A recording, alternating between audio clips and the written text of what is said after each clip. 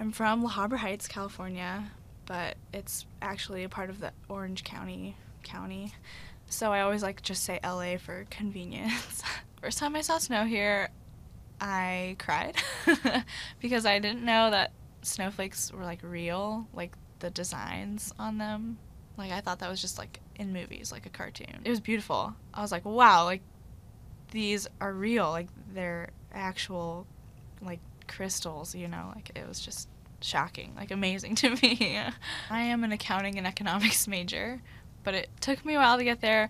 I thought I wanted to be finance for a little bit. I was originally accounting and French until I dropped French and then picked up economics. But I love studying accounting and I love studying economics, even though I might not be very good at it sometimes. Both my parents were actually CPAs, so that's where I get my accounting motivation from. I picked up photography, and I have a camera sitting in my room, and every once in a while I'll pick it up. Every once in a while I'll go and like paint something. I just like doing things that are completely outside the like accounting and economics world or like the diving world, just something like complete opposite, like complete polar opposite. Like everyone here is so motivated. Everyone here like always has something to do. They always have a plan. They always have something they're working on. They always like have a goal. I always feel like so upbeat and so ready to go and so energized here. I don't know, just looking at diving schools, like top diving schools, and it was just like kind of unbelievable that Notre Dame contacted me because it was such like a prestigious academic school as well.